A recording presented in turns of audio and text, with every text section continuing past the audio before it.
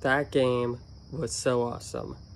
That was such an awesome game. Kyle Trask.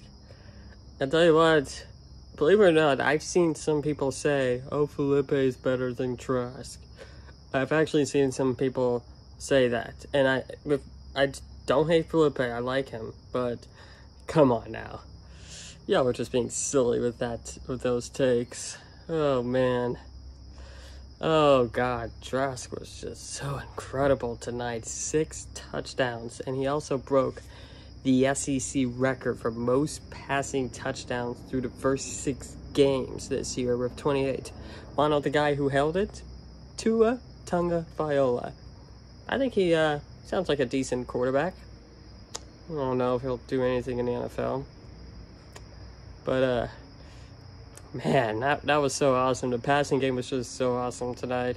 I'll admit I was a bit concerned because it's like, okay, we lost Pitts. You know, that's going to be a huge loss, you know. But, you know, I still thought Trask was going to play really well, and he played his ass off. In fact, our backup tight end caught 2 touchdowns tonight. Zipperer. Oh, man, our tight ends are great. And Trayvon Grimes, tell you what, he's been having a bit of a rough year, but he looks great tonight with the 2 touchdown grabs, and it just felt great to just see the passing game look so good against a Arkansas defense that I don't think it's the best defense or like a top 5 defense, but like it's a good defense. It's still a good defense, solid, and we scored 63 points on them tonight.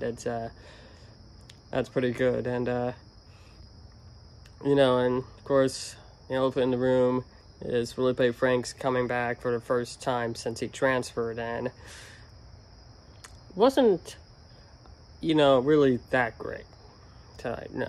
But I will say that the people who are booing him, I wasn't happy.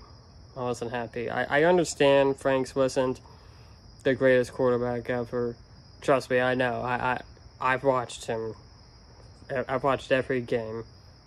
I know how Feleipe Franks can be. But, you know, he still should have gotten a better ovation. And, tell you what, the defense, I still don't like Todd Grantham. I still don't like this defense, but, you know, still did it, you know, still did its job. Still did its job, and, including the stupid score from Zachary Carter. I like that a lot. And also, can we talk about Emory Jones? Dude's going to be a stud. I cannot wait for Emory Jones to be our starting quarterback in the future. Whether it's next year or not, I'm still excited.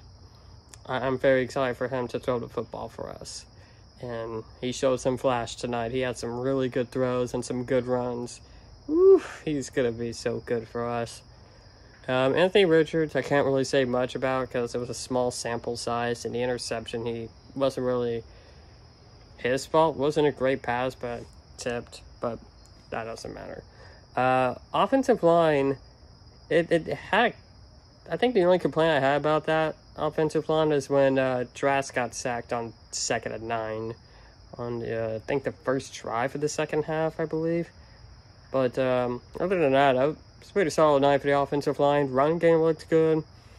You know, I mean, it was running through that defense. And another thing about Trask is it's like whenever he threw the ball hard and like he had that throw that just made him look like he was confident in his throw. It's just like you knew he was going to do something big with that. It's just so good to have a guy that just knows how to throw the ball.